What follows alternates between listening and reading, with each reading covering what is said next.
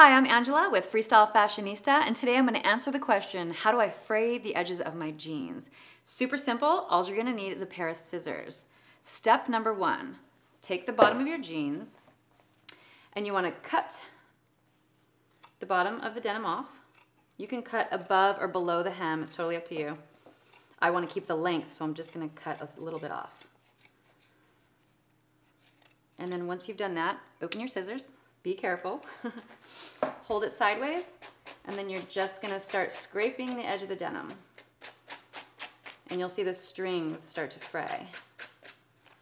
And you can do this all the way around.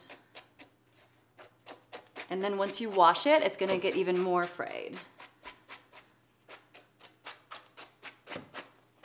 Super simple process. There you go. You just continue until you get the look desired. That is how you fray the edges of your jeans. I'm Angela. Thank you so much for watching. Have a great day.